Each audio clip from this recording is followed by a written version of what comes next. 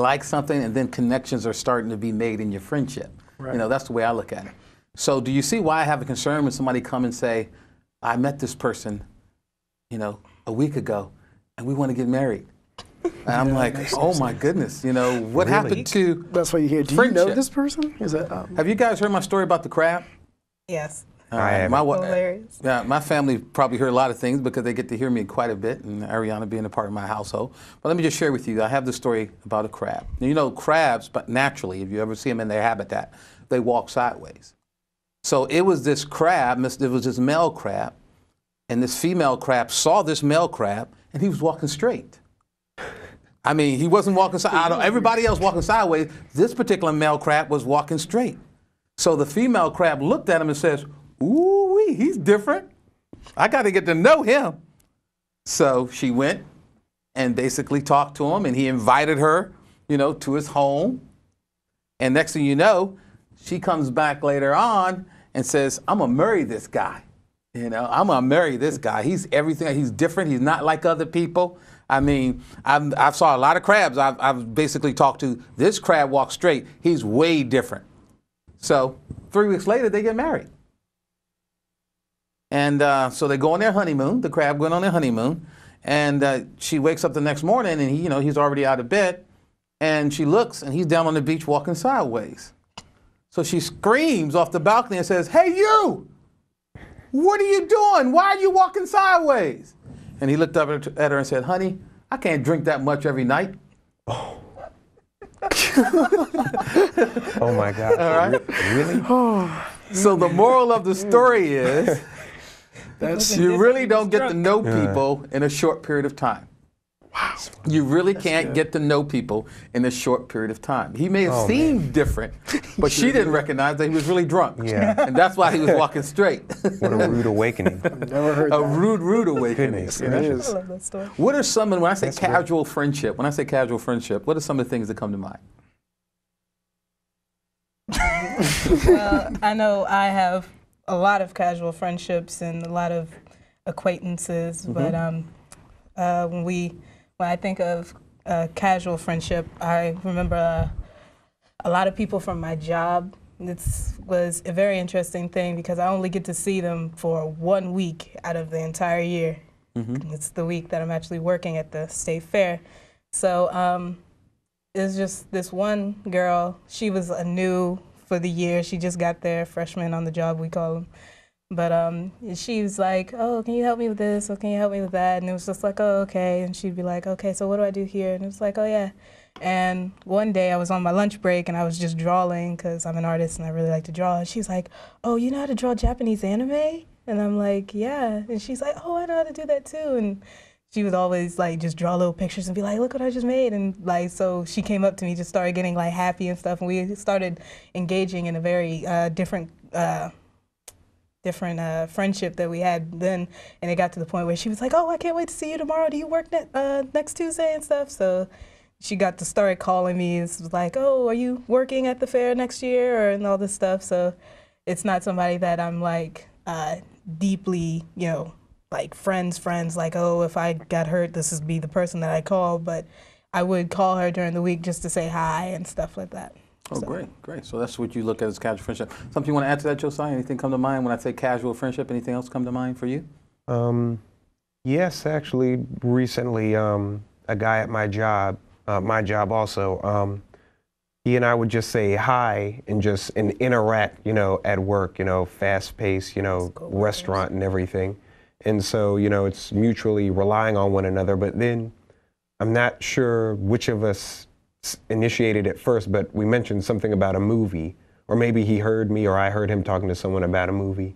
And I think I was like, yeah, that was a great movie, or no, what, did you like that, or whatever. And over time, he and I talked about movies, and he wants to be an aspiring actor, and I told him I want to, do screenplays and produce or however, and we just always talk about movies now, and we're not like super tight, but we enjoy talking about movies. We enjoy, or just joking around now. It's like we're more comfortable around each other. We're not, incredibly close, and that's fine, but again, we have something, like you mentioned before, something we have in common that we can always come back to, or with Ariana and anime and something, and we're not really all that close, but I don't know, I guess the topic brings us close together, and we're close to what it is we love and what we aspire to do. That's wonderful. That's wonderful. Ethan, is anything else you want to add as far as casual conversation, anything that comes to mind when one says casual conversation to you?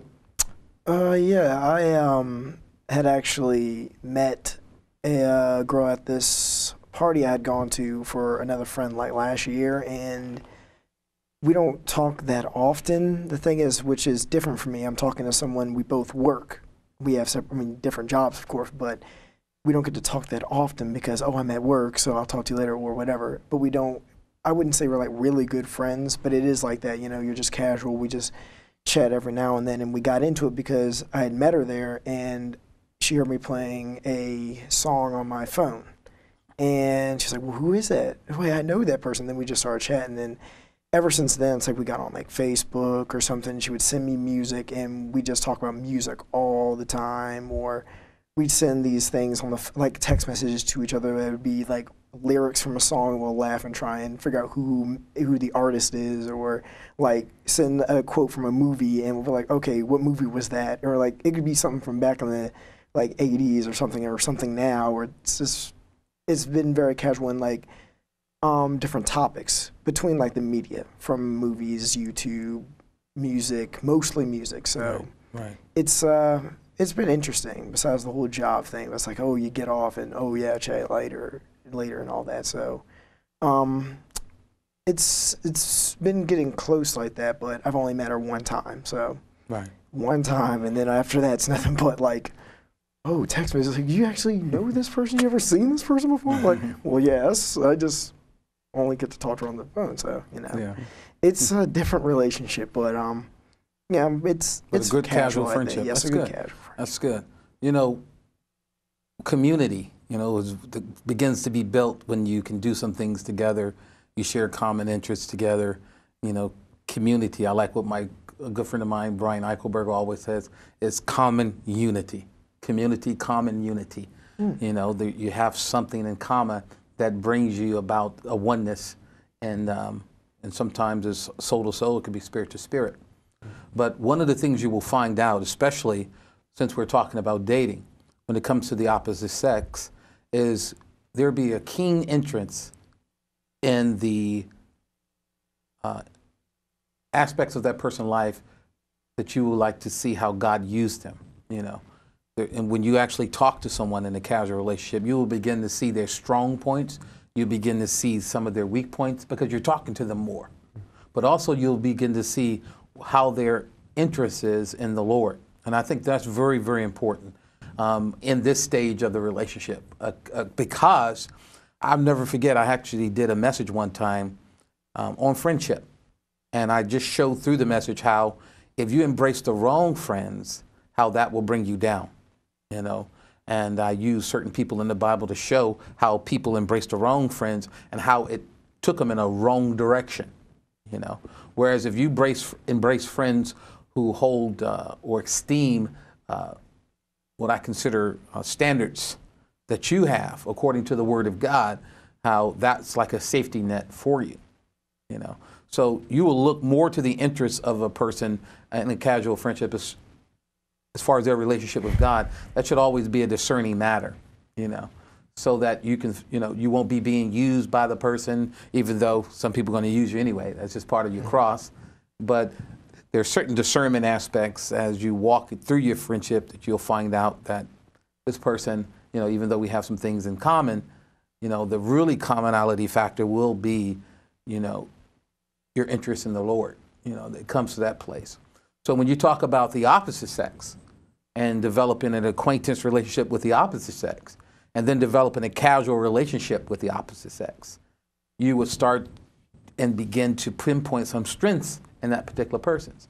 Not just interests such as, I like what you use, Ariana, as far as your Japanese animation that link you with someone as like a coworker, and like what Josiah said, as far as movies, he got to talk with a person at his job, and also the math story and how he connected with that person.